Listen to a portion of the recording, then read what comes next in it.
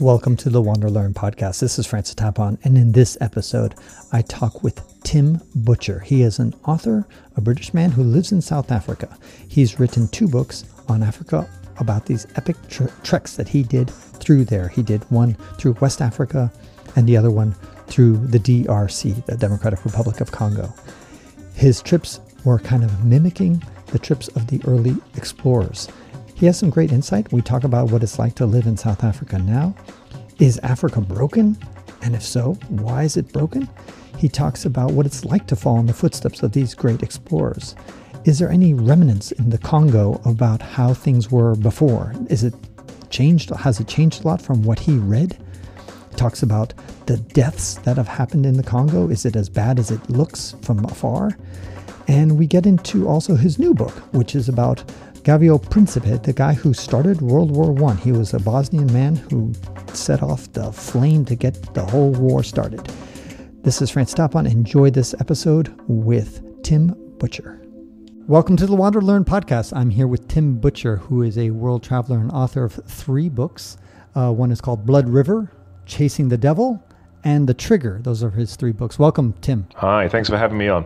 Thank you. And you are coming in from South Africa, Johannesburg, correct? Yes, I'll throw you slightly. I have a British accent. I'm British born, but I've lived in South Africa for a number of years. I lived overseas from the UK all over the world, but I'm talking to you from my home where I've set up home with my family in Cape Town, South Africa. So right at the heel of Africa, right at the bottom. Since you are in Cape Town, when was the last time you took a shower? Well, you see, getting on this show was a very important thing for me. So I've had a shower, first one in weeks. I'm delighted. What an honor. Unfortunately, we can't convey odor yet by MP3 files and WAV files, but believe you me, some houses in Cape Town are stretching. We are a city running low on water, but truth be told, what it's actually done is made people think about that product, think about that assumption that there's water everywhere. So people are changing their thoughts, and it's not a bad thing. So people aren't why would you have a big lawn in Africa when you're in drought conditions? How silly is that? So people are ripping up lawns. Why would you have a bath when you should have a shower for 90 seconds? So people are changing their lifestyles. It's not hurting anyone. They're just changing their lifestyles. That's a very good point, because when I was growing up in California, we had about a 7-year drought, and exactly the same thing happened. When all of a sudden, all this education campaign, they taught us take 3-minute or 2-minute showers, and get rid of your lawn, put drought-tolerant plants, and on and on. And as a result, some of that legacy kind of is still there, so that now, even though we don't have such a big water shortage, people have learned to put low flush toilets and all sorts of things. So it's, in some ways, it is certainly a blessing in disguise. Yeah, I think the way it's been managed here in Cape Town has been quite clever, because they put the fear into people. They did a lot of international. The very fact you're in Cameroon, you know about the water situation in Cape Town. It's been all over the internet. It's been all over the websites. It's been all over the broadcasters. A city running out of water. And I think, they weren't, it was not... I don't regard that as panicking. I don't regard them as trying to spread panic, because it was managed well. They just drilled home how important it is to manage your water. And I think, as you say, legacy is a good word. Our behavior as a family at a micro level has changed. And I think a lot more now about things I never thought about. We used to have a sprinkler, on the lawn. It's insane to sprinkle water onto a lawn. Absolutely insane. Why can't you deal with, have wood down, have wooden decking or sand? We're in a desert city, for crying out loud. Why would you have lawns? Why would you have herbaceous borders? So they've all gone, and we've got beautiful plants that are of the environment. Indigenous plants, what is called fynbos, the fine bush, the old Afrikaans term for the plants, and it's transformed the garden in a very positive way. So yeah, the legacy, I think if handled intelligently, you can use it well. Yeah, it's certainly true, and I remember how it really in California it's amazing how many people are not wasting water as much as they used to. But the funny thing is also, Tim, is that I was reading about this, and it sounded like, I can't remember the exact statistic, you probably know it, something like 300 liters per person or something like that, or maybe it was 30 liters. I can't remember what it was, but all I could think is, whatever that number was, it was a lot less than the average person in the Sahara is using on a daily basis. Absolutely. That's one of the common themes. We might talk about that when we talk about Africa later, that the way that Africa is presented through the media, through people who write books like me, through the voice, through observers, sometimes actually forget the reality of what people, the lifestyles that people live, that are forced to live. So when a city like Cape Town runs out of water, suddenly an alarm is sounded, the flare goes into the sky, the city is running out of water, people are going to have to cut down to, and it happens to be 50 litres at the moment, but that number is an arbitrary, relatively arbitrary number, can change. And then I think, well, hold on, when I was in Liberia, people didn't have access to clean water as an assumption, and they would go to rivers and they would get ill, and we're in an area where there's Ebola, or there's Lassa, or there's bilharzia, or there's other waterborne diseases. So the simple expedient thing of building a covered well, the word there being covered, because if you cover it, it means no nasties can go into it, transforms lives, transforms them. And, as you know, you're in an area, in Cameroon, Nigeria, just across the border in Nigeria, you have one of the highest child mortality rates from diarrhea alone, just from diarrhea, which is spread by open water contamination. So we should just sort of take the dial a little bit and turn it to a control position where we're comparing like with like, rather than, Cape Town should be like London or Los Angeles. No, it's an African city. Let's remember what the rest of Africa is like. And you don't have to go many miles from here to take you to places where people do not have running water as a natural given. And therefore, to assume that it is a natural given is plain wrong. Well said. Now, you have 3 books, and I just want to give a quick overview of each one, because they're all based on, the first 2, the ones in Africa, are based on kind of you retracing the steps of prior European explorers. The first one, if you want to give the overview of Blood River, basically you were retracing Henry Morton Stanley's, actually he's not European, well, he's kind of quasi-European, he's Welsh and he's American, and he crossed the Congo River, and the Congo, the entire Congo, and you kind of went through his steps, didn't you? I did, and I'm always slightly reluctant to be described as someone who follows in someone's footsteps, because of course one doesn't want to be accused of, you're just a copycat, you're just a derivative. What did you do? Did you put on some crazy 19th century hat and try and dress like the guy? The exercise wasn't about copying or following per se. The exercise was this, that there are occasional moments in world history, continental history, African history, where enormous change results from the actions of a limited number of individuals. Enormous systemic change. And now you mentioned Victorian explorers, and people might go, Victorian explorers, well, there was Livingstone, there was Burton, there was Grant, there was de Brazza, there was Speke, there was, there's a long list of them. And they all had long moustaches, and they all, wandered around with tents, and, they carried them, all of that cleft stick cliche. I'm not interested in that at all. I'm interested in what are the actual journeys that change things. And Stanley's journey was transformative, much more so, I would argue, than the Nile explorers or the Niger explorers or the edge of the other explorers. And why was it so monumentally important? It's monumentally important because it opened up the African interior to the white outsider. The white outsider had nibbled at the edges of Africa for hundreds of years, from the mid-15th century, when the Portuguese had worked out the shape of Africa perfectly by circumnavigating the whole thing. But they dare not go within Africa. Within was danger. Within was the unknown. Within were cataracts up rivers, or tropical disease, or hostility from the local population. And this was the way that Africa was framed. It was an unknown, and it wasn't engaged with on any level, whether or not it was a good or bad, just ignored. Africa was just in the way for those ships from Europe to go to the spices and to the silks of the Far East. It was literally, let's go round it. I'm sitting in Cape Town, and Cape Town was a city that was born purely as a supply station, a place for fresh water and fresh vegetables for those sailors sailing around Africa. They didn't go in. And Stanley's journey was extraordinary. It takes 3 years, 1874 to 77. It's a 3-year slog across Africa from the east coast to the west. And the reason it's important is that he finds and charts an amazing river. Those Europeans, those Portuguese I mentioned, they'd found the river hundreds of years before at the mouth. But the mouth was super dangerous. Once you went up it, you immediately hit cataracts. You walk around the cataracts, you were killed by malaria. If the malaria didn't get you, some other disease got you, and yada yada. And there were various attempts to go up, and they were all beaten back. Stanley comes from the other end, the other continental side, sweeps down this river, charts it, and comes back to Europe with a story. Remember, he is a newspaper man on this adventure. He is not a diplomat or a scientist or a geographer or a representative of any government. He's a grubby journalist, worrying about his expenses. In fact, he worked for the same company that you worked for at the time, the Telegraph, right? Indeed. There was a certain degree of resonance there when I found out that the most important, most impactful correspondent in any newspaper history was a man who worked for the same newspaper as me. And I was honored to end up working basically like him 130 years later as Africa correspondent for the Daily Telegraph. But like all British ideas, there had to be an American element for it to work. And he also worked for the New York Herald. He was employed by two newspapers, New York Herald for America, Daily Telegraph in London, and they gave him a bunch of cash and said, go and solve the mystery of the Congo River. So he does. And why is it important? Because he comes back with a story, and that story is of scientific interest, and it's of geographic interest, but it's much more important because it starts the scramble for Africa. It is read by a Belgian king, a man with a big beard sitting in a castle dreaming of a colony in Belgium, Northern Europe. And he makes his move. Leopold II uses Stanley, uses his reports, and then actually hires Stanley as an agent. He goes back. Stanley stakes a little bit of Central Africa because he's found a river, and a river can be used as a superhighway.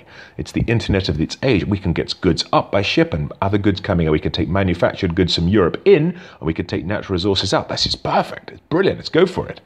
And Stanley makes his move for the Belgian king, 1879, 1880, and blow me down 3-4 years later, we're in Berlin. It's the Congress of Berlin, and the entire African continent is staked by Europe, with the exception, of course, of Liberia and Ethiopia. So we have this extraordinary transformative moment, this river journey by Stanley, and that's what makes it interesting. And my other trick, Chasing the Devil, similarly, I'm not just, I want to follow a person who's been before. That's a useful device. It's helpful for me because it has a perspective of someone who's been before, and I can do a comparison of before and after and try to join those two separate dots. But what's important for me is that Sierra Leone, Liberia, they were, I think, definitive in framing how outsiders saw Africa in the 1990s. People who Rwanda, they can remember Rwanda, they can remember some of the turbulence in the Congo, they can remember various other crises. But when Hollywood makes a film called Blood Diamonds, when Hollywood actually engages with Africa and sets up those images, stereotypes in some people's minds, cliches in others, which is the child soldier, the merciless brute chasing after diamonds scoured from the earth, mercilessly being exploited by white mercenaries. All of those things, when Hollywood can deal with it, woof, then you've got a big thing. And this is where that set of stereotypes and cliches were born, which is Sierra Leone, Liberia. And I'd been there as a journalist, and Francis, I have to tell you, I was defeated by it. I was terrified during the war. I had friends killed there. A dear colleague from the Balkans, Kurt Schork, very famous American journalist, he lost his life May the 24th, 2000. We were all together in Freetown. Traumatizing experience, not because of the fear per se, traumatizing because I just couldn't understand. I couldn't make sense of a place where Charles Taylor could bubble to the surface.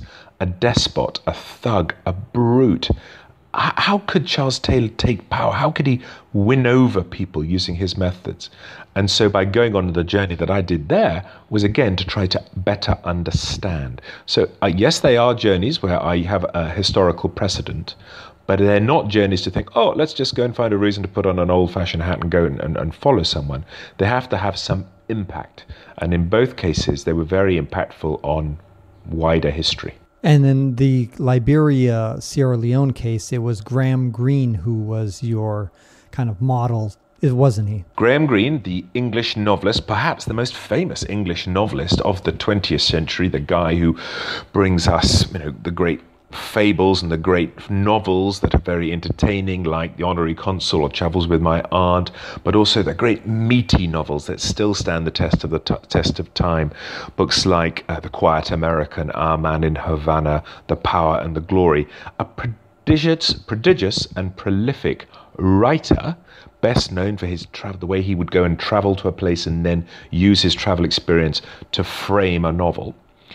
He started out on a career of travel, of world exploration, of embracing foreign places. He started out amazingly as a 31-year-old in Liberia, of all places, which was such a remote place. And let's be honest, it's pretty remote today, but 100 odd years ago, even more remote, extraordinary. When he was born, Greene, and then he did this trip when he was, as I say, in his 30s, so it's 1935. He goes to Liberia, and he does so deliberately for various reasons we can go into. And he was my model. He leaves a diary. He takes a female cousin with him. She leaves a diary, and they left little footprints, little cultural references, points that you can triangulate: a name of a village, a name of a river crossing, a mission station, a scientist, an old churchman, these sorts of things. And I followed that route, and it allowed me to cross the badlands of my imagination, go to the places which I couldn't go to during the war of 1990s and 2000s in Sierra Leone and Liberia, when the whole area was just too dangerous. I went there 2009, so it calmed down a bit, but it was a very beautiful journey because I was able to physically walk it. Whereas in the Congo was so scary, I moved quickly on a motorbike mostly when I was going overland, a small little 125 motorbike, sort of worming our way around through jungle trails and along old roads that had been eaten by the jungle and past bridges that had been washed away. But the motorbike was nice and small, so we could drag it over those rivers and drag it up embankments.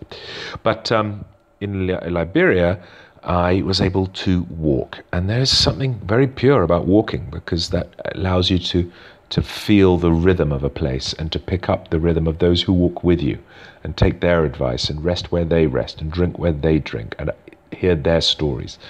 So that was a very pure journey for me, the walk through Sierra Leone and Liberia. It also, I think, takes you back into time. You're getting closer to Graham Greene by walking because you don't have those big highways and cars as well, so you avoid that. Indeed. No, it was... I like to travel light. I don't, do TV crews or any of that stuff, which is what some adventurers do. Because that just makes the whole experience cumbersome, and it means that your footprint isn't yours anymore. You can't control it. You've got a great clumping crowd with you. And in the case of going on this particular journey through Sierra Leone, we were crossing borders that hadn't really been crossed for a number of years by outsiders. We're going through an area which retrospectively, and this happened some years after we were there, is the place which was the epicenter of the Ebola outbreak of West Africa. Ebola, of course, is a name associated, strangely, by coincidence, given our conversation today, back in the Congo basin. The Congo River basin is where the river Ebola is, and that was a river that gave its name to an unpleasant disease that was confirmed by science in 1976. It jumps in 2014 to West Africa. 2,000 odd miles. How on earth does it make that journey? We still don't know. The scientists aren't 100% certain. And when it emerges right where I did my walk, on the corner of the border, the inland border between Sierra Leone, Liberia, and Guinea, a place where you can literally, if you walk 10 meters in one way, you're in one country, 10 meters another, you're in another, 10 meters another, you're in like a triangulation of three countries coming together. And it's an area where crossing borders isn't easy for outsiders, but I was able to slip through because I didn't have a crowd, because there wasn't a big noise. And the local authorities were seriously cool. They were welcoming, given that they'd been through the trauma of war. They had every reason to be suspicious of someone like me turning up, rucksack, camera, book about Graham Greene. Who the hell are you? They weren't. They were really, really embracing. They said, "Oh, you want to walk? Go walk." And they were a little bit bemused about this guy who turns up out of the bush. I didn't take a cousin like Graham Greene. I took a British mate, a younger man, the son of a dear friend of mine who came with me. So we had just the two of us, plus a great local Liberian guide on foot. And then we had a backup of a guy to help us with the motorbike to move our heavier gear, because the jungle there is not quite 43 degrees, which is what you're sitting at in Cameroon as we're having this conversation, but it was plenty hot and plenty tough. So it was a wonderful journey, very special personal experience. Yeah, and also I noticed that sometimes when you go to these borders that are remote, they tend to be much more easygoing, and they tend to be more relaxed and letting you slip by with less hassle than sometimes the bigger borders with a lot of truck traffic and things like that, or lorry traffic, as you would say. Yes, I think the truth is, and we might talk about this when we come to a general discussion of Africa, which is how do African countries make an income? They don't do it from income tax because there isn't a meaningful income tax revenue system. It's very, very difficult to do that, to trace people, track people. So how do you do that? Well, you do that by leveraging and being very careful about exports crossing borders. So you're very sensitive to tariffs and you're very sensitive to duties and taxes. That's how you make your money.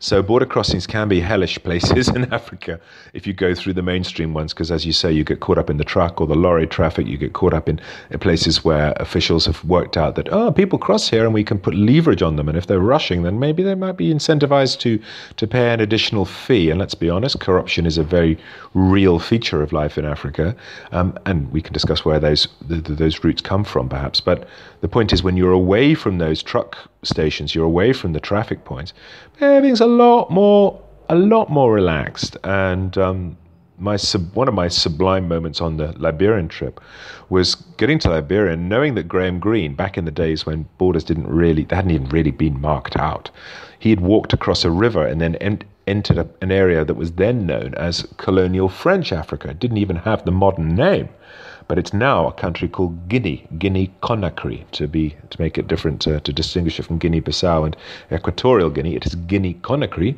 and we found ourselves in this village, and the diary said we crossed a river, and there's the river. And what's on the other side of the river? There is another country.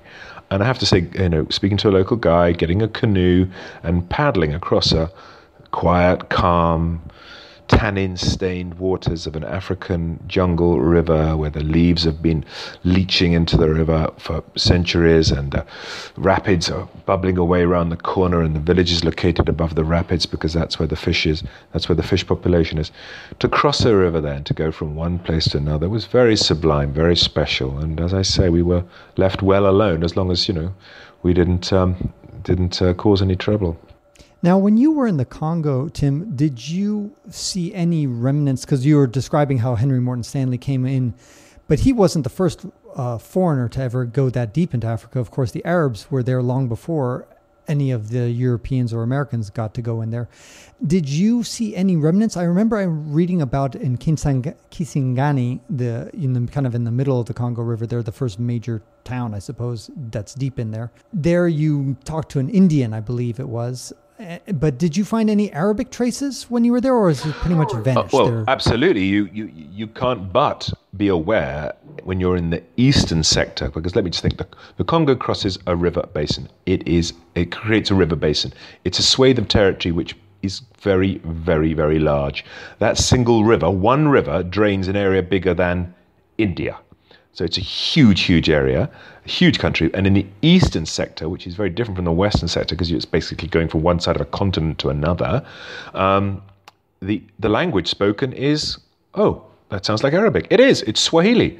And Swahili is the remnants of a Creole of a language, an old ancient remnant of the era when Arab slavers came down the east coast of Africa from what we now call the Middle East, what we now call the Persian Gulf or the Arabian Gulf. They came down on their boats, and they came down with one purpose only, which was to acquire manpower, to slave. And they got to this place called Zanzibar, which is an island, and they turned Zanzibar into basically an aircraft carrier. It's the equivalent of a nuclear aircraft carrier in the American fleet today. It was safe, it was secure, it was in the sea, surrounded by the sea on all sides, and it was accessible to mainland Africa. They set up shop there, and then they just nipped in, and they went in further, walked further this year, went up that path next year, and next year we went up this, and they avoided that tribal fighting that area, and they moved that. They avoided that area where there was known disease, and all the time they went further into Africa, and they got as far as the Congo River Basin, which is quite funny because if we segue back to what we were talking about, that cliched image of the Victorian explorer, Burton Speke, Livingstone, all of those guys, they came back to Europe and they wrote books about how clever they were and what, they were the first to do this and the first explorer. Well, they were patronizing on two levels. First of all, they were the first to discover the Victoria Falls on the Zambezi River, for example. That's a famous moment. I was the first person to gaze upon this, says Livingstone. Well, not strictly true, because you're not the first person. Because there are some African people who've lived here for millennia, so they're actually the first. So it wasn't, it's that slightly patronizing. And then there's a second element. And are you the first foreigner to see it? No, you're not. And why are you not? Because it was the Arab slavers who've explored this area. And how do we know that there were Arab slavers, because all of those Europeans, guess what, used Arab slavers to get where they got. They used their footpaths, they used their methods, they hired them. Livingston and all of the Europeans who passed through Zanzibar hired Arabic-speaking, Swahili-speaking members of the slaving community that was involved in gathering people, and used them to guide them and said, well, this is where to go, and you cross the river here, we recommend you cross the lake here. And so Stanley had with him a bunch of slavers, a bunch of foreigners. So yes, their influence is from that era. Stanley, Livingston, they all saw the slave trade. At the end of this, they were doing their exploration at the end of the 19th century, and as you know from your history books, this was the period when slavery had been, the slave trade had been banned in the British Empire, and then there was a later period when slavery per se was banned. And so that was an issue in terms of what the Brits were seeing. They were seeing something which was illegal, recently outlawed, and so they had to. There was lots of reference to that and how we as Europeans should change our. They should try and improve things here. But we should also remember what the Europeans have been doing for hundreds of years prior to that. But the point is, the language is there. You see it in Swahili. The faith is there. We saw mosques. In the eastern sector of the Congo, you see mosques all over the place, and that was largely from the slaving community. So yes, you do see a strong influence.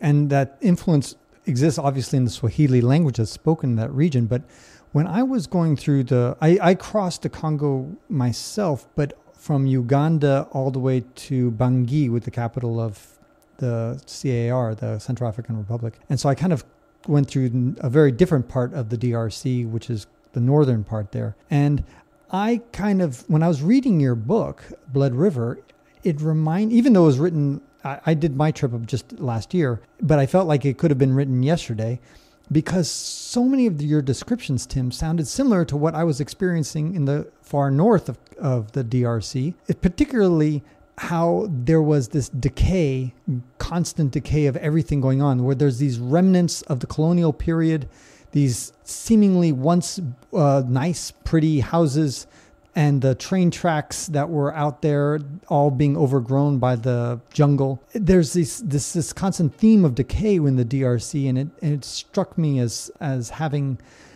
existed in your journey as well. And my question is maybe some of the Arabic remnants were also just decayed away before you and I ever even got there. Oh, I think so, yes. What we're seeing today very much the bones of what's left, and the flesh has rotted off, I would say, the Arab. But you could see it, interestingly, in trees that were planted. Flamboyants, which are not a natural tree to eastern Congo, had been brought by some of those early Arab slavers who, when they came into those parts of Africa, they didn't just come and go. They went and they set up shop. They set up homes. They dominated spaces. They dominated land. They took control of the local community. They took as many wives as they wanted to. Their team members took wives, and they integrated, is that the right word? Dominated is probably the better one. So yes, you see remnants of either the fruit trees, the mango tree. The mango is not indigenous, and yet it was brought in from the coast. I think you're right. I'm thrilled to hear you made a trip in 2017 across northern Congo. Did you go by truck or by motorbike or by foot? How did you do your trip? I had a Toyota Hilux, my own. I've been driving all over Africa with that thing, and so I needed to somehow get to Cameroon, and I was in Dar es Salaam. And so from Dar es Salaam, I just drove up to Uganda, and then got to the... Did you go through Beni? Benin? No, Beni. Beni. Beni. The Congolese city. I don't remember that name of that city. Maybe I did, but I don't remember it being a... And just tell me, what were the roads like? Because getting a four-wheel vehicle, I'm very impressed. How were the roads? The roads were quite disastrous. I mean, I also drove through Liberia and Sierra Leone and during the rainy season, which was kind of comparable. And it's just a mud fest. Very, very challenging. I did have a winch, which saved me a few times.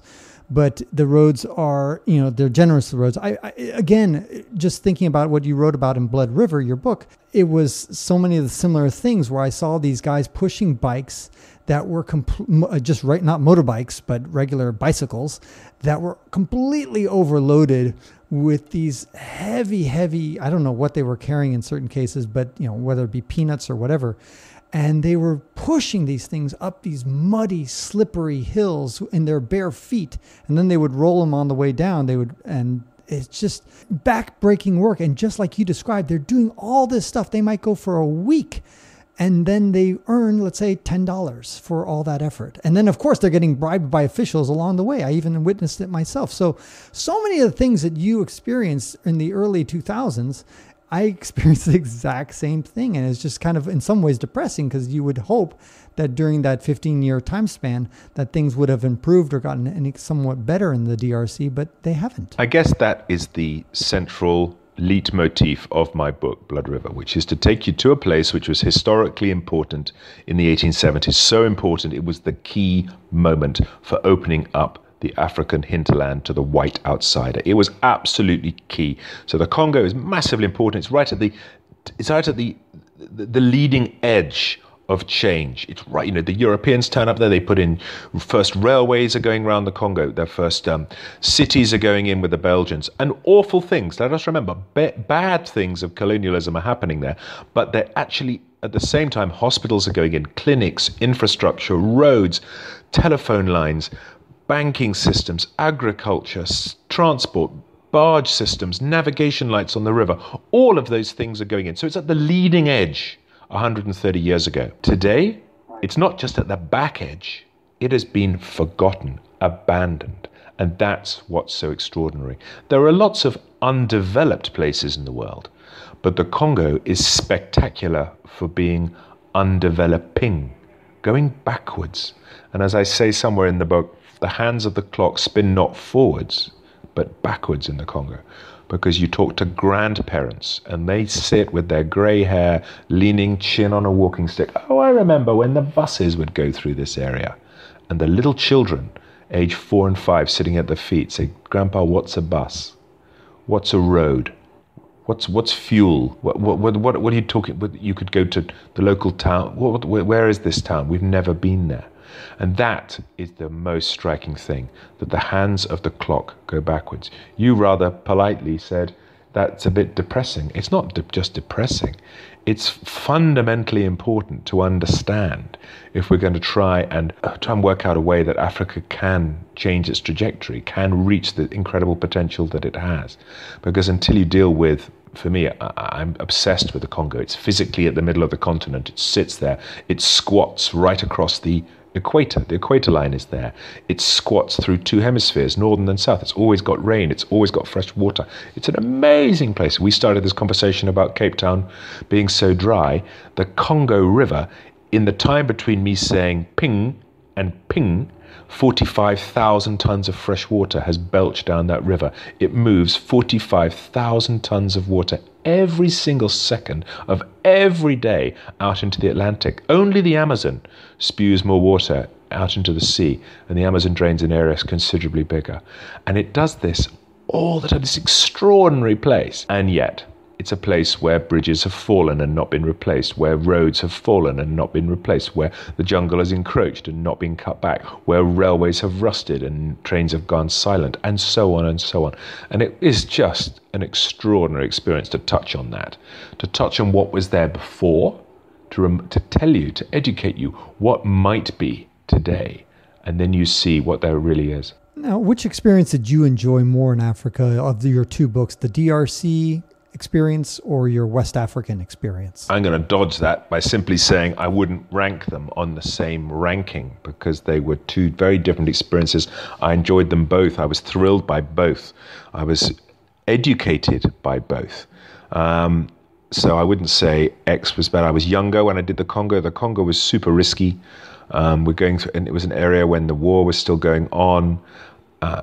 There were so many dangers. I was told, without trying to be too hyperbolic, but several people said, what you're attempting is suicidal. And I had no children at the time, and it was a risk. I felt it was something I wanted to do. I had to do. You mentioned that resonance with working for the same newspaper that had sent Stanley. I'd also been many years in war zones, and I was a little bit fed up. I'd done, even By the time I got to Iraq 2003, I was bored of being embedded. I'd done it so many times. I was bored of military men standing up and saying, we're going to take this and it's all going to be great. It never was. Wars are mucky, muddy, horrible businesses. And it's so rare for there to be any moral clarity about a conflict. But the absolute certainty is there'll always be suffering. I was fatigued by it. I was fatigued by various things I'd seen in the Middle East and Africa. And I was also fatigued by journalism because everyone was doing the same thing. And I came up with this dream of doing a Congo trip, and no one... What is the same thing? What do you think is one of these common errors that journalists make? They churn, they follow each other, they look at each other's tails, they go into a circle, it becomes a herd, everyone's chasing the same thing. You follow the stampede of the hooves. Oh, we got to go there and do that story. Well, you don't actually, just think, is that an important story? No, it's not. But because it's on the internet, it's made important, so I've got to go across there. And I'm thinking, well, hold on, why can't we just have a bit more confidence in our own selection, in our own values, in our own judgment, and say it doesn't it's not a news story just because a paper X does it. We've got to be more confident about it. What is the theme here? What are the greater themes at play? And for me, Africa is one of the great themes. It's where we all come from. We're all African.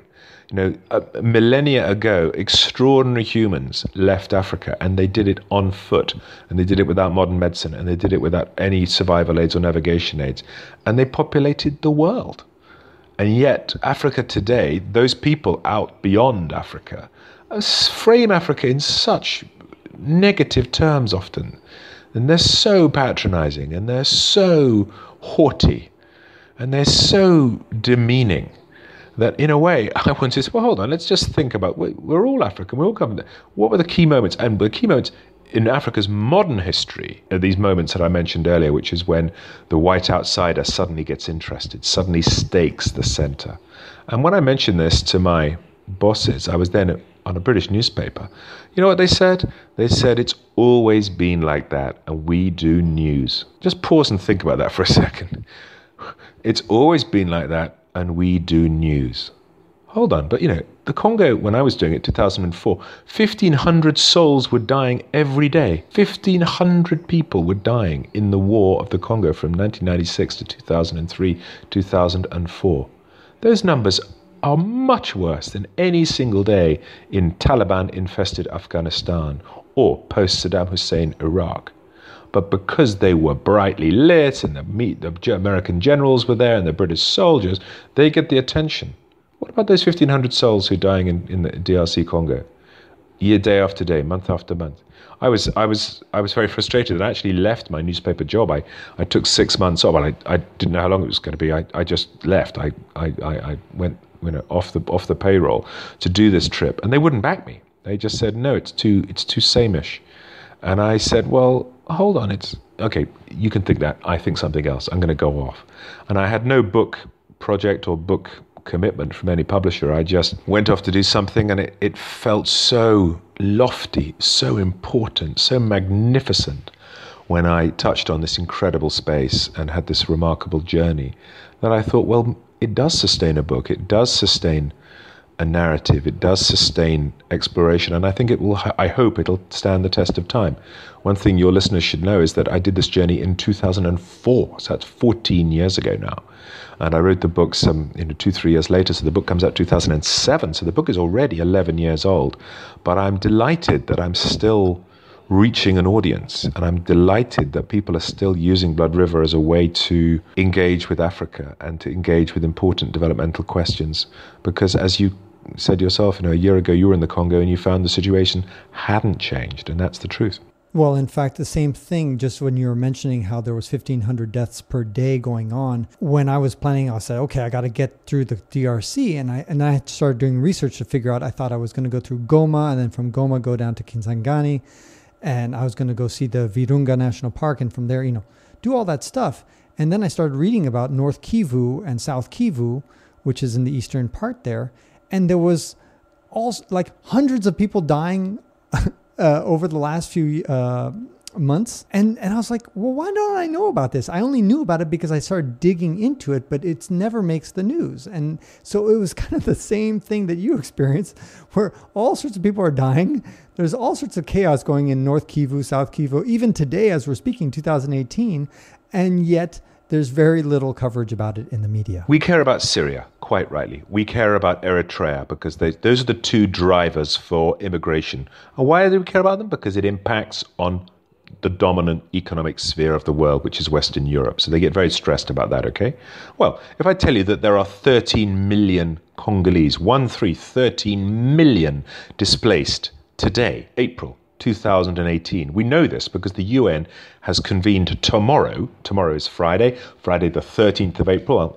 So just to give you the dateline, they are having a massive UN conference to try and gather money for those 13 million displaced people and all of the connected developmental issues that go with. I mean, just pause to think about those numbers. That is bigger than anything in the world. And yet the media, of which I'm a proud part, our focus shifts because people's, my news editor's words were, it's old news, Tim. The Congo's always been like that. My challenge was, my response to that is, that may well be true, but if it's always been that bad, we need to better understand it. We need to understand its roots. Where does it come from? And his attitude was, well, they were killing each other in the 1960s when independence happened. And, we had the UN mission, the most bloody UN mission in terms of how many people lost their lives in UN peacekeeping history was the Congo in the 1960s, 61, 2, 3, 4. They lost scores of lives, scores of peacekeepers lost their lives. And the UN has been burnt there twice, once in the 1960s, and yet there's a peacekeeping mission there still today. I have to say, I salute you, Francis, that you planned a trip through the DRC and you made it overland. I say this because I still monitor websites and stories and books and things. When people who go through the Congo, they tend to write about it. And I know of one person who took a Land Rover through the Congo in the last few years and wrote a book. I know one person who took a pedal cycle, a British guy called Peter Costello who biked through the Congo. But very few people do what you've done. So I'm impressed and thrilled to be talking to you about it. Well, thank you very much. Yeah, to me, it's also, there's a flip side of all this discussion, because sometimes we can drop down too much in the negative, but both your Blood River book as well as your Chasing the Devil book, there is an unspoken or an implied positive message behind it, which is, as scary as these places seem to be from the outside, they're actually quite safe in many levels. I mean, you and I both traversed these places, and we're here talking to each other. We both lived, and in fact, thousands of people do go on every day living in the DRC without big incidents. There are people who do traverse on a bicycle or however, and they come out relatively unscathed. So we have to kind of balance the notion that there are thousands of people that are dying every year through conflict that is being underreported, but at the same time recognize that it's not all bad news, and that there are people who are raising families and who are going to school, and life goes on in these places,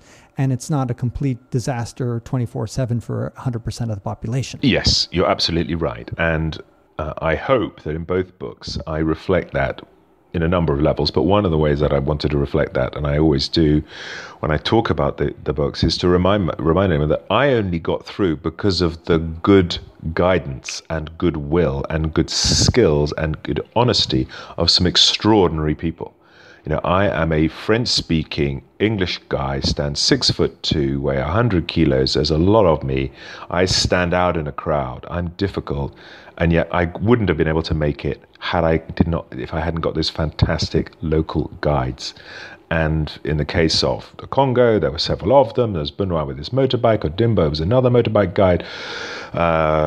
Georges Mboyo, who's a pygmy guy who doesn't stand 100 kilos. He's about 40 kilos. And he was a giant in Eastern Congo because he was able to get me through the violence. And it's People say to me, when I do a talk about Africa, I reference Africa, and I'm talking to an American audience or a British audience or European audience, I always get a sort of, I often get a sort of slightly haughty, well, there's so many problems there. So what do they achieve? What do they achieve? Have they built Notre Dame? Have they built a big, architecture? What are they great? What are their writers? Where are their writers? What's all this? What's their output? And I say the cathedral of achievement of millions of people, be it in the Congo or Cameroon or elsewhere in Africa, is in their survival, is in the fact that they have survived in an area which is so austere in terms of physical challenges. I mentioned Ebola, a hemorrhagic fever caused by a virus, a filovirus. Of all the known filoviruses in the world that create hemorrhagic fevers, guess where they all come from? The Congo River Basin. And then there's Lassa fever, and then there's Nile fever, and then there's this, and that, and the other. And then there's hunger, and then there's lack of... all of these deprivations, the cathedral of achievement, you don't need to find the great flying buttresses of Notre Dame. You just need to look at the fact that there are 50 million Congolese living in this area, surviving. And it's extraordinary. And they're all doing it with amazingly sophisticated human interactions, tolerances, the ability to survive and pass on their genes and their maintaining their cultures and their traditions. It's an extraordinary achievement. It's absolutely amazing, and I hope that's reflected in what I describe my encounters with them. In Liberia, where we have an area of war, I found people who were predominantly a young community, because living to an old age is a relative rarity. And yet I had a very sublime moment in one village where these young people said, what are you doing? And I'm here and I'm following Graham Greene. He passed through here in 1935. And one chap said, there's an old man. He often talks about those people. He sits over here. So I went to this old gentleman, and there he was. And he was ancient, and he had white hair, snow white hair. And his skin was slightly pleated and creased with age. And he said, we got talking. And I was curious, because you don't see old people. Where are the old people? And the old people you don't live in Liberia to reach an old age because of the tough nature of existence. This cathedral of survival, it's difficult to build. So if you hack out the jungle to plant your West African rice, it's incredibly difficult. You get damaged, you get exhausted, you get injured, you get bitten by snakes, you get whatever. You get exposed to disease, your hunger level. So you don't get old people. But I was looking at an old man. I was looking at an 80-year-old man, 85 years old actually. And I said, how? And we got talking. And then it became clear how he had got to the age of 85. His eyes were milky. They were milky with glaucoma, and he couldn't see. So he'd lost his sight. And if you've lost your sight, you can't work in the fields, and therefore you aren't going to be exposed to the rigors. And this wonderful gentleman was able to, even though his vision had gone, his memory was crystal clear. And he told me of the time when this European party came through his village, and he was 10 years old, or 8 years old. And his memory was razor sharp. He described a European woman traveling with this tall man, this man who had eyes like the sky, looking through the eyes of a skull, because that's Graham Greene. He has pale blue eyes. That was the female cousin, Barbara Greene. It all worked perfectly. And Barbara Greene had picked up a small monkey in her, along the way. And this guy describes the monkey chirping around and stealing things and being cheeky. And the final thing that drew home for me from this, because I was a little bit skeptical, because asking as a journalist, people sometimes see someone with a notebook and they tell them what they want to hear. And I thought, well, how can I be absolutely certain he's not just sort of pandering to my curiosity? And he said, well, no, the one thing I do remember about this European man coming through, he said, he drank a lot of whiskey. I said, yeah, that's Graham Greene. That's exactly right. Which is exactly one of the great features of Graham Greene. So the man was 100% right. And just his survival, this man's survival, to be able to tell stories and pass them on, was a very powerful example of what is so good and so great about Africa. The achievement of survival, the achievement of interconnectivity, the achievement of love thy neighbor, of building communities, the achievement of finding a way to survive in this environment is as colossal as any other human achievement. And it was wonderful to be able to touch on that on these journeys.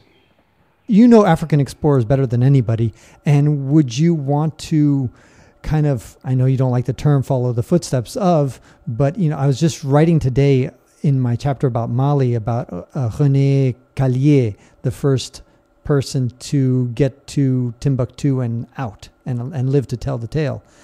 And I was just thinking about you when I was writing. I was like, I wonder if Tim Butcher would like to follow René Callier's footsteps and redo that journey, or any other. I mean, there's so many African explorers. These guys were just incredible, the feats that they did. They're even, if you were to do them today, they're impressive. And yet they're doing it way back in the time when there was no GPS, no intercommunications, all these other things. And so if you were to pick a new journey in Africa, would you follow Richard Burton or Jonathan Speke or any of these other Victorian age explorers that you kind of respect and admire for what they were able to accomplish? Which one would you pick? Oh, that's the smorgasbord is very rich, and just make sure that your wife is not listening in, because I'm sure she'll disapprove of whatever. Oh no, she's very happy now. She just says, buy the single ticket, save us on the return. Don't worry, we'll worry about if you have to buy a return ticket at the end. She's always she's pretty cool like that. Oddly enough, Timbuktu is a subject close to my heart at the moment because it is sadly unreachable in many ways. In the 21st century, it's riven with Islamic militancy. Al-Qaeda took the city in 2012 briefly. They were driven out by the French, who came to support the Malian government. But the reason I mentioned that, I've just been doing some work with a young South African person who was held hostage by Al-Qaeda. He was captured in Timbuktu in 2011, and he was held for 5 years and 8 months. He lost 5 years and 8 months of his life out in the Sahara Desert. And it's just got me thinking about that period where, in the 21st century, in some ways, you're quite right, it's even more dangerous to go to these places than it was at the original when Westerners were going there. But Kaye and some of the others, they had to even convert to Islam to cross some of these areas, or at least purport to. So anyway, bottom line is this. What are the trips I would love to do? I would love to go to the highlands of Guinea, the Ghanaian highlands, and find the source of the Niger River and follow it all the way past Timbuktu. As you know, Timbuktu is not quite on the river. It's just north of the river, 20 odd kilometers. And the Mungo Park trip would be absolutely fantastic. The one where he goes originally to the area I've just described. He crosses from the Senegal River, reaches the upper Niger, and then works his way down to Timbuktu and comes back. And then his second time, he dies. So his second trip isn't so successful. And we're talking 1709. And I hope you don't want to reproduce that second trip. No, we don't want to do that. We don't want to do it too faithfully. But the trip, oddly enough, is from Fez to Mecca through North Africa, where we have those early people who did the Hajj and were able to write down how the Hajj works and the span of the Islamic world. And given the way that Islamic extremism today is dominating, I would love to do that journey as a way to go back to the pure origins and the pure roots. But then we can go, there's another journey into Somaliland, into Somalia, into Mogadishu, where the British soldiers in 1940 from Ethiopia cross and go all the way to Mogadishu and then force the Italian troops to surrender on the beach in Mogadishu. That only lasts a few months, but the officer involved is a truly mad British gentleman called Ord Wingate, and that trip would be fantastic. But again, you have a problem with dying at the end of that one because Somalia is so fruity today. But then the journeys I'd love to do are the ones that have impact, that change. And strangely, I'm speaking in South Africa. In South Africa, which is a very tame country in comparison to the ones we're talking about, there was an extraordinary journey that changed things. And it was the journey when the trekkers, the first white Dutch Old Testament reading, purist, Calvinist, Protestant Europeans came here, and they went on their ox wagons and they went all the way to the top of South Africa, which is a distance of about 1,700 kilometers, and found gold and found diamonds. I still have a sort of perverse pleasure in wanting to follow some of those original routes, but you could go on and on forever. And the fundamental route that I'm very interested in at the moment, which I'm working on for my new book, is an even more basic one, but a very difficult one to faithfully recreate. And that is the human spread of the world, the migration from Africa across through to the Middle East, and then the populations.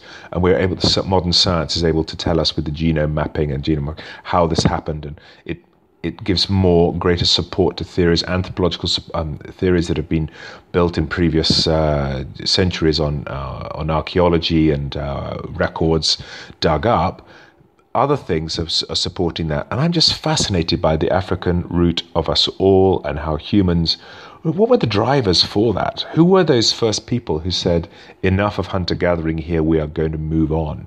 We're moving elsewhere. We're going to use the coast of Africa as a banister, as a guide rope. We're going to just work our way up. We're going to work our way all the way, and then finally we're going to cross a land bridge into the Middle East, and they populate the rest of the world. It's not an individual journey that one can do, but I'm fascinated by the wider human journey, the journey of humanity.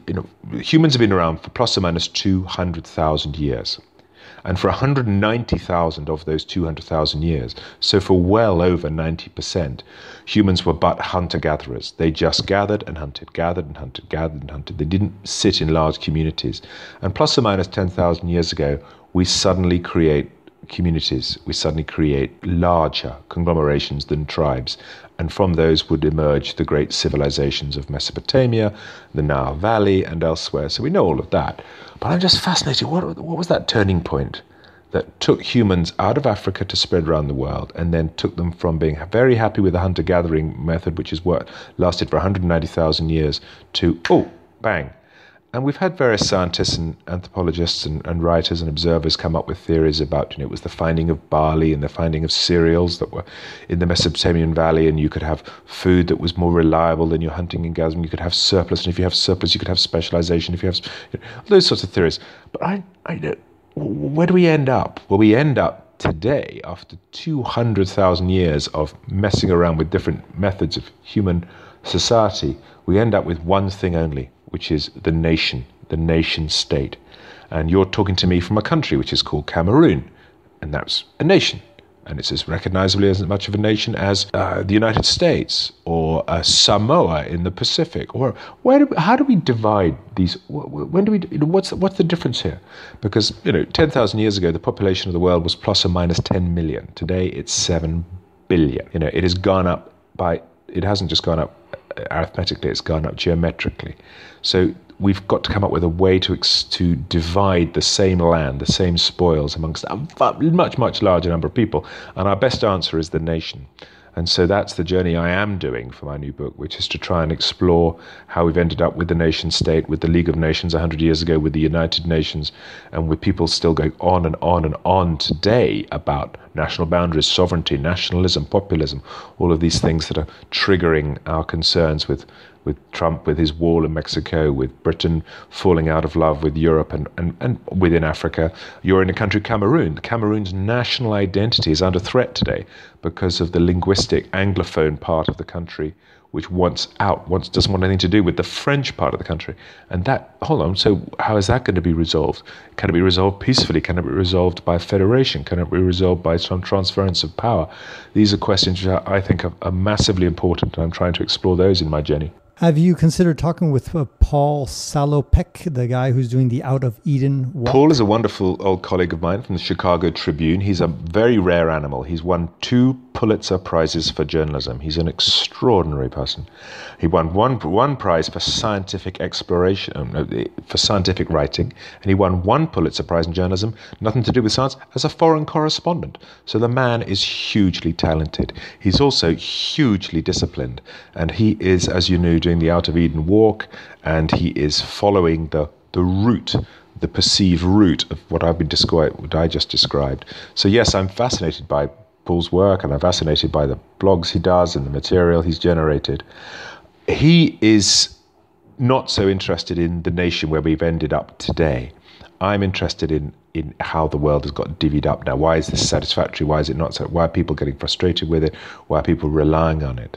As empires fell 100 years ago, which we might segue into my third book there, from the First World War was the great moment. 1914, the world is largely divided between the British Empire, the Austro-Hungarian Empire, the Ottoman Empire, the German Empire, and the Tsarist Russian Empire. A vast percentage of the surface of the world's population divided in those empires.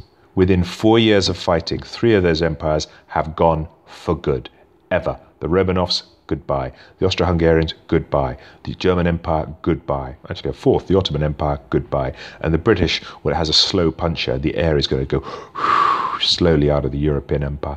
So what's replaced empire? Nations. And that's what I am probably more interested in than Paul. But no, I'm fascinated with Paul. I have a huge amount of respect for him. He's a man who knows the Congo well, oddly enough. One of his second Pulitzer Prize, the one for journalism, was born largely out of 3 epic pieces of journalism he wrote on the Congo River. So it's funny how our conversation has sort of looped back on itself. I can really identify with what he has done, because I've done a lot of walking myself, and I know how difficult that is. And I think back at the same people you talked about, our ancestors who walked out of Africa, and I just wonder what percentage of them died on their way out. I imagine maybe only 5%, 10% actually got to Eurasia. I imagine so many of them just died on their way out of the African continent. 100%. And what will we know? Well, we'll never know. And your opinion, your gut feeling of 5%, 10%, 2%, it's as good as anybody else's. We won't know. But what's so wonderful about our world is that even in the 21st century, where we think we can Google every answer and someone can explain, I love it. I love it when we find out that we really don't know a fundamentally important thing. For example, I said that 10,000 years ago is pretty much the timeline for humans creating what you might call communities. You might call cities, towns, larger areas, larger conglomerations that aren't just clan or tribe. And that's been plus or minus the expectation, 10,000 years, right? So about 40 years ago in eastern Turkey, they found some old stones. Well, eastern Turkey's full of old stones, so no big deal. And they charted it, they logged it. It's a place called Göbekli Tepe. And they thought they just thought they were gravestones on the ground, lying on the ground with a bit of dirt and soil, and if you push the soil away, you could find a few gravestones. Well, that's great, and they didn't jar with our known timeline of humanity. And we remember we're in Turkey, so we're not so far away from Mesopotamia, the place I mentioned, which was a place where barley is first farmed and surpluses are first built up, and the first recorded cities of Jericho, etc. are found. So 40 years ago, they find these stones. 10 years ago, a German archaeologist says, well, let's look what's under the stones. Maybe these stones aren't just stones lying flat on the ground. What does he find? He finds that they aren't flat stones at all. They are the tops of enormous monoliths going down into the ground. So it's like Stonehenge sunk into the ground. Enormous, great single flanks of rock, massive, ridiculous weight. How would you possibly move it? We wouldn't be able to move it today without incredibly expensive and heavy and complicated equipment. How could you be doing this 10,000 years ago? But hold on, these stones aren't like Stonehenge, which Stonehenge is 3,000 or 4,000 years old. These are 10,000, 11,000 years old, and they are much more complex than Stonehenge. They've all got incredible relief images scoured into the surfaces of them. They're telling stories. Hold on, this must be a religious place. This is the conclusion. And if it's a religious place, then there has to be a religion. And if there's a religion, an organized religion 11,000 years ago, then there has to be a community. And hold on, the whole timeline for humanity at this crucial moment of going from hunter-gatherer to living in communities has to be pushed back by at least 1,000 years. I love that. I love that sense that we don't know everything, and we can have gut feelings, we can have intuitive senses, we can have informed views, but they are but views. And it's lovely when something comes along and changes our understanding. And I think that's great. Well, I imagine you also love the fact that we discovered relatively recently, just a couple of years ago, that Eurasians have 2% or so Neanderthal DNA in them. I agree. Oddly enough, I was thinking of mentioning that in the same breath. The Neanderthal, 100% from the genome mapping, it's allowed us to look back in time to how our ancestors behaved, and it's just extraordinary. But the other thing that a good scientist will tell you is that even though it does tell us that there was some interbreeding with Neanderthals, and that the Neanderthals, and we have to change our view of how Neanderthals look, they had a larger cranial space than we did. They had sophisticated evidence of language and indeed of coming together. all of that stuff needs to change our way. But the best scientists will also tell you, just as soon as we find something out for certain, we also find out things we don't know. And that's what makes it such a wonderful world. It's so curious. We can still be intelligently curious about those that went before us and those that might come after us. It reminds us to stay humble. Stay humble, absolutely. Have your eyes wide open. Be eager to listen, but not, but cautious about concluding that you know everything. But I wanted to talk about a couple more things.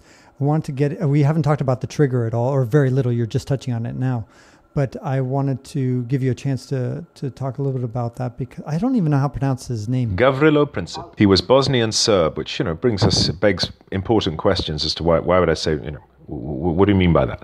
Well, that's his nationality in 1914, in the Edwardian era. Serbia existed as a separate country, but Bosnia was not in Serbia. Bosnia was a province of an empire, and he was not born in Serbia. He was born in Bosnia, so that makes him Bosnian. And this is important because for the debate as to how his actions impacted upon the world. But he was an everyman. An everyman in the sense that in the era of the empires, whether it was Romanov Empire, German Empire, British Empire, Austro-Hungarian Empire, Ottoman Empire, those empires are largely run by a 1%, the elite, and they are run by exploiting the 99%, the everymen, the people at the bottom, those who are coerced or forced or obliged or militarily compromised. They've got to pay taxes, do your thing. That's how empires work, right? And that's how empires did. They were very strictly hierarchical structures. And this young man, Gavrilo Princip, was typical of an attitude that said, how do we change this? Do we change it by voting? Do we change it by debate? And various people did over all sorts of, you have various periods of debate about reform, and you had political scientists like Karl Marx sitting in his library in Manchester writing his books, in London writing his books, and all of this stuff. And they wrote this stuff, but then the agency for change, how does change come about?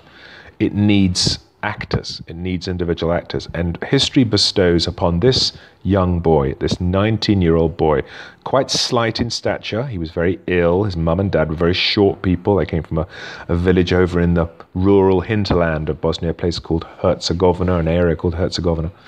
And it fell to him to capture that anger, the anger of the Irishman who wanted freedom, the anger of the Indian who didn't want to be ruled by the British Empire, the anger of the Afrikaner who clashed with the Boer in southern Africa, the anger, and so on and so on and so on. It falls to this guy, Gavrilo Princip, and he takes a gun, against the senior representative of the empire that runs his land, the Austro-Hungarians.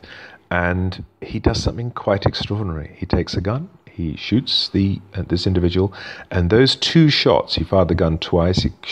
One bullet hits the Archduke, the other hits the Archduke's wife. It's in June the 28th, 1914, and those shots, only two of them, they're still echoing through history today, more than 100 years later, because they change everything. It's as a result of those two shots that anger is built up in Vienna. Vienna decides to take some action. It's supported by Berlin.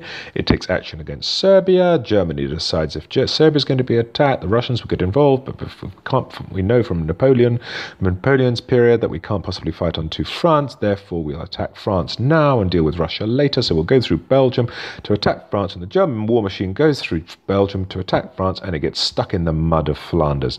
The British get involved slowly to begin with, reluctantly, not in large numbers, and then by the million. And we all know the narrative of the First World War. It changes everything because it destroys those empires, but it starts with a kid. It starts with a kid with a gun on a street corner, and so that's why I set about writing The Trigger. In my book, The Hidden Europe, where I examine kind of 25 different Eastern European countries, kind of broadly defined, I talk about him, and in one part of the book, I actually say this 19-year-old was the root cause of 100 million deaths, mainly because it led to not just World War I, but because of the kind of vague and problematical ending of World War I, at least from the German perspective, it then therefore led to World War II. And of course, that if you add up all the deaths, you're getting close to 100 million. And I felt at the same time kind of bad blaming it all on this poor 19-year-old Bosnian Serb. And so my question to you is, since you're an expert about this, if somehow he had never been born, or if he just was more of a pacifist, or he was just a bad shot and he missed them, do you think things would have turned out differently? Yes, what did we call this? The counter example of history. Counterfactual. Yeah, the counterfactual. If this hadn't happened, was it inexorable in some other way? Well, I don't buy it was definitely going to happen in the way it happened argument. And I say this because we'd actually had a dummy run. We'd had a dummy run of anger between the European powers. This guy shoots a gun. He inspires the European powers, who were intensely aware of each other. They were boxing each other, or shadow boxing. They were very, very worried about who was going to be the dominant one. A huge rivalry over the decades and indeed centuries as to who is primus inter pares of the great European powers, of these empires I mentioned. Is it Austria-Hungary? Has their day come and gone? Is it Russia? Is it Germany, the new kid on the block? Is it Britain stuck away on its island over there? What about France? Who are the dominant, who's kingpin? And some historians will say, well, it was inevitable that they were going to come to blows. They would 100% had to come to blows, and they came to blows just because of principle. Therefore, principle isn't important. I disagree. They had a dummy run. They had a very good dummy run over a number of crises that could have precipitated war, and they fell back. They decided not to. And one of them, oddly enough, was the Agadir crisis in Morocco, which is a territorial acquisition crisis where the French and the Germans almost came to blows in the Edwardian era of just a few years before 1914. And strangely, Bosnia itself in 1910.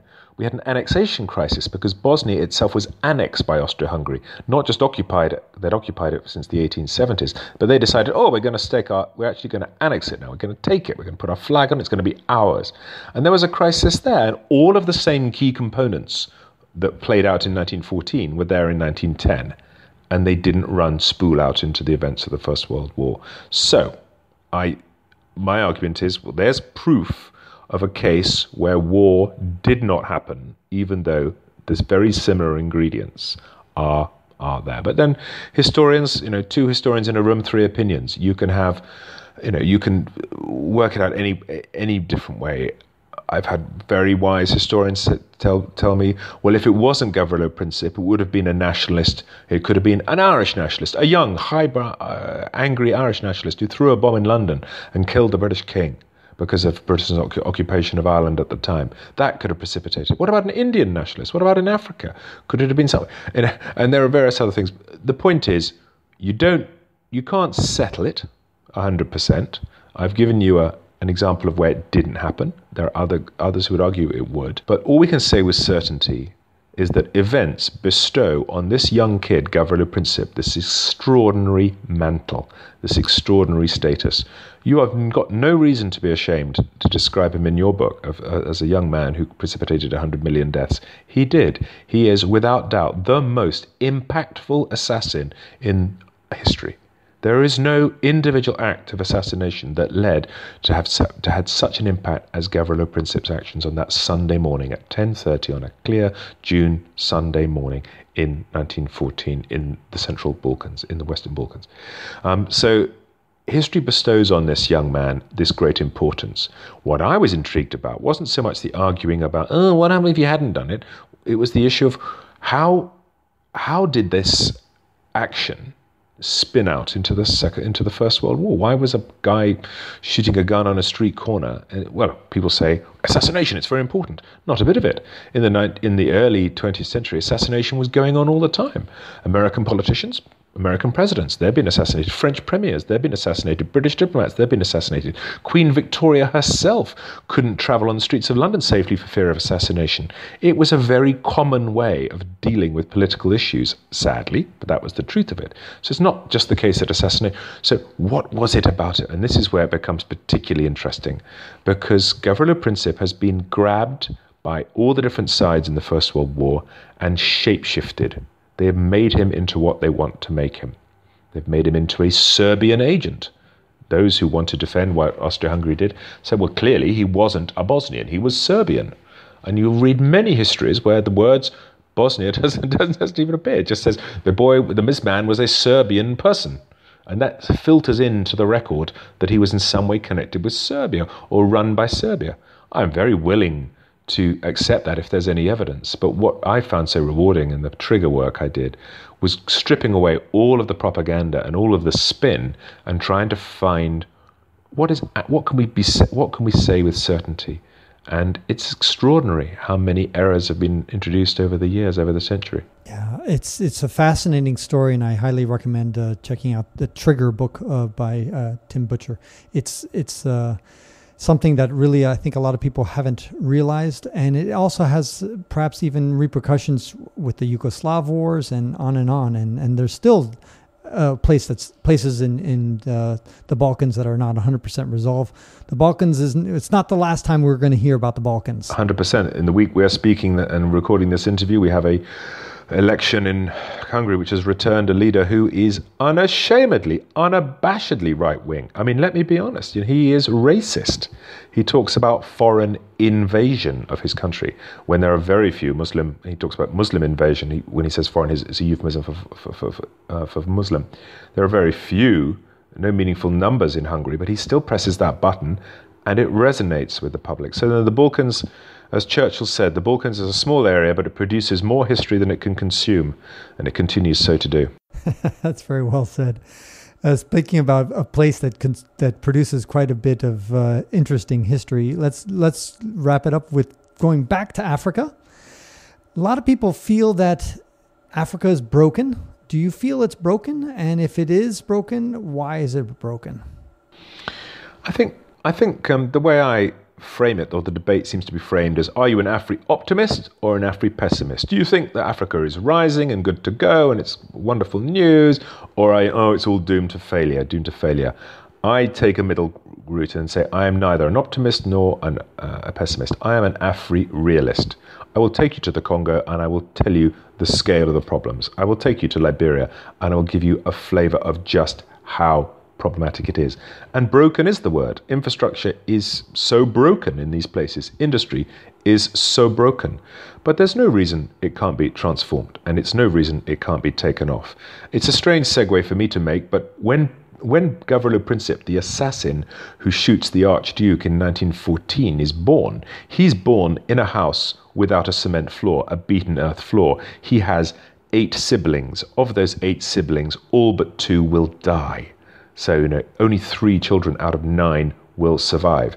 So that's 3 children out of 9 born in a house where the parents have no meaningful economic activity, they have no healthcare, no meaningful education. Oh, doesn't that sound African to you? And that's Europe. That's Europe. That's Europe. And not that long ago either. Exactly, Francis. Only a few generations ago. And I've had this conversation over the years. Oh, what about, I remember talking to Sweden is for me the height of modernity and sophistication. And I was talking to an elderly Swede about Gavrilo Princip. And he said, well, you're right. When I was born, we were a rural community. We didn't have cities. We didn't have any of these things that you assume today. And it has been transformed in a very, very short order. So that's Western Europe. I see absolutely no human talent issues with Africa doing exactly the same thing. It has incredible resources of human talent. They'll take it through the roof. It has incredible natural resources which will take it through the roof. What it doesn't have is something very important, which is settled economic framework, settled nation states. And the reason you said you asked very clearly, is Africa broken, and if so, why? I would say it is broken in large part because the Europeans who came and meddled in Africa, their worst meddling was creating nation states that aren't sustainable, that aren't meaningful. The people in Nigeria cheer for Nigeria. Do they pay tax to the Nigerian exchequer so that the Nigerian government has money? Do they trust the Nigerian police force to come and deal with an issue if there's a policing issue? Do they trust the Nigerian post service to deliver a letter? The answer to all those questions is no, because Nigeria as a country struggles, and it struggles because it's a cumbersome thing created by a bunch of white colonials. Similarly, Congo, DRC, was created by a bunch of white colonials. They drew up a framework. It's an odd shape for a country as big as India, draining an area, a river, which I mentioned earlier, which covers an area bigger than India, but it has a coastline which is 4 miles long. It has no coastline. It's absolutely insane. And yet that was drawn up because of a compromise with the Portuguese, who were rowing with the Belgians at the time, and the Portuguese took Cabinda north of the river, yada, yada, yada. The point is that the boundaries of Africa created at independence a number of countries that had no critical mass. Critical mass in terms of people who believed in those states and are prepared to work for those states. And that's what you need. You need a common faith, common purpose, community in order for those countries to take off. Does this sound patronizing? Perhaps it does. How dare a white person pontificate about Africa? But I, as a white person, would point at Europe and say how ridiculous Europe was as nation states, how difficult it's been to draw boundaries, how much blood has been spilled, how much treasure has been had to be spent sorting these issues out. And the First World War was largely about exactly that, creating communities where there was enough common identity for people to want to work together in a sustainable way. And that would be the key for Africa, getting people to be willing to trust their neighbours, work together, pay money to a central exchequer, and rely that that central exchequer will provide services that will make them sleep easy in their beds. And until that happens, I think there's going to be huge problems in Africa, but it's possible for it to happen in a very, very short order. It needs a leap of faith, it needs leadership, it needs standards, it needs a different degree of transparency, and it needs an intolerance, an absolute intolerance for people stealing money. This is absolutely unacceptable.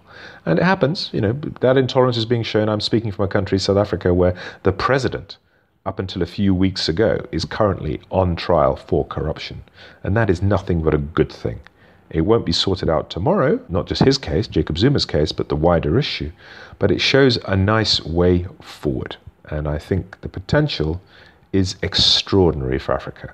And I just hope that it's in my lifetime that we see my realism is able to flip from realism to optimism. Yeah. Is South Africa going to, in your crystal ball, is it going to become Zimbabwe light? Or do you think it's going to take a different path? Because with this kind of confiscation of land issue, those types of things that are in the news, do you think that's going to go down that path, or is it just too big to fail and therefore too many people are going to come in to try to make sure that doesn't degrade economically? So very briefly, Zimbabwe 20 odd years ago took the decision, we have run out of money because we don't have a tax base, and we are going to start stealing things from private owners. We are going to nationalize assets, and that basically meant we are going to invade farms owned by white successful commercial farmers. That's crudely what happened. And with that, the whole economy collapsed, law and order collapsed, refugees flooded out of the country, tyranny rose, democracy fled, accountability through media all disappeared, for independent press were driven out, independent judges were hounded out, murdered, killed, a truly tyrannical regime in Zimbabwe, and frankly it is still yet to fully recover from that chaos. And the issue is South Africa, which is Zimbabwe's physical neighbor to the south, a much larger country, now as a result of the collapse of apartheid run by the majority party, which is a black party, will they go down the route? Will they run out of money and steal things? Will they nationalize? And my answer to that is no, they will not. And the reason they won't is that they're too sensible, and they're too sensible because they're held to account. The talent here is too great, and they're held to account by a civil society which is greater than it is anywhere else in Africa, and it was in Zimbabwe 20 odd years ago. What is civil society? That is journalists asking questions and having the strength and the protection under the law. They're having judges who are protected under the law. And what is that law? There is an extraordinary thing here, the Constitution of South Africa, negotiated at the end of apartheid by Nelson Mandela and his team, long drawn out discussions, and they created a constitution with the Constitutional Court, which is the ultimate authority in the land. The president cannot be found out by the Constitutional Court to have broken the Constitution. He or she has to change their behavior. And so I am confident that those structures are different from Zimbabwe and will therefore lead to a different scenario. Will it be bumpy? Hell yeah. Will it be a roller coaster? Oh, yes. And when the roller coaster, there'll be moments when the peaks are very high and you can see far across the horizon. And then there's going to be dips where your stomach is going to be by your ankles as you rip at the bottom, and it's going to be ghastly. But where are we going to end up? We're going to end up in a different place from Zimbabwe. And that is because I have faith and I don't have knowledge. I can't say with certainty, can't look in a crystal ball. Who can? Which Delphic oracle is going to lie to you and say, it is about faith?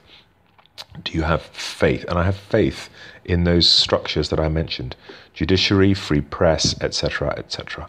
And they have shown themselves as recently as the last few weeks, when Jacob Zuma, a sitting president, was ousted constitutionally, got rid of constitutionally, long before his time was served. And that just doesn't happen in Africa. There are not coups that are constitutional in Africa. They tend to involve soldiers and guns and tanks and blood. This was a constitutional coup. The man had crossed the line, was found out by the system. The system exposed it, and the system dealt with him. So I hope that system is going to be rigorous and strong enough to avoid a Zimbabwe-style path in the future. Let's hope you're right. I think I agree with you. I agree that it's not going to be a perfect parallelism, and I hope that they definitely take the wiser road down. It sounds like they are going in the right direction in that sense. Now, I really appreciate your time. Tim Butcher, the author of Blood River, Chasing the Devil, The Trigger. Where can people find you online, Tim? They can find me online by just putting Tim Butcher into any search. That'll take you to either my website, and which has a contact page on it, or to a Wikipedia page, and the normal routings, on Facebook, etc. I'm very accessible. I do love to hear from readers, because I know a fair amount, but I don't know everything, and I love hearing stories. You've opened my eyes. You yourself told me you got a Hilux. That's a 4-wheel drive vehicle from Uganda through to Bangui, crossing the Bangui River into Central African Republic. And that blew me away earlier on in this conversation. I had no idea that road was open. That must have something to do with the Chinese putting some infrastructure in there. It'd be worth exploring. I'm absolutely fascinated, and I love to hear from readers who have opinions, sometimes critical. And I've hopefully got better at this process of writing books, because I've been lucky enough to have some good feedback from honest criticism. So the books are not perfect, but they were my best shot at taking on fantastically interesting and rewarding subjects, and I hope they would prove to be similar reads for anyone who tries them. And I know the Trigger book is just brand new and out, so I feel terrible asking you this question, but when is the next one that you said you were working on, this kind of out of Africa book? The nation state, the domination of the nation state, hopefully 2019, so next year. But I am coming up against some research issues that are taking me down some wormholes. So I'm having a bit of an issue dealing with that. But hopefully within about a year or so. As you know, writing books, it's easy to write a bad book. You can write a bad book very quickly. The challenge is to find something that has weight, has heft, has engagement, has passion, and has conviction. And I find that takes a bit of time. So I can't just turn the tap on. I wish I could. Sometimes I wish I was writing novels. Hey, novels, you just make it up. It would be wonderful to make stuff up. But and then the cynics out there will say, hold on, you're a journalist. You do make it up. You're in fake news. And then I say, well, hold on. There are good journalists and there are bad journalists. There's a range, and I hope I belong to one end of a spectrum, which is different from the others. And that concludes this episode of the WanderLearn podcast, where we explore travel technology and transformation.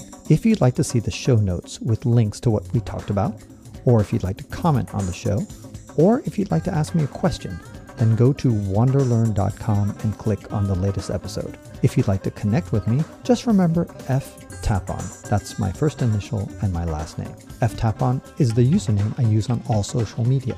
You can also get to my website by going to ftapon.com. Here's one last reason to remember Tapon. If you like what I do and want to get rewarded for supporting my projects, then go to patreon.com/ yep, you guessed it, ftapon. That's where you can pick up some sweet rewards for as little as $1 a month. And remember, subscribing to the WanderLearn podcast helps, but downloading each episode helps even more. Please share the podcast, review it, and sign up for my newsletter at WanderLearn.com.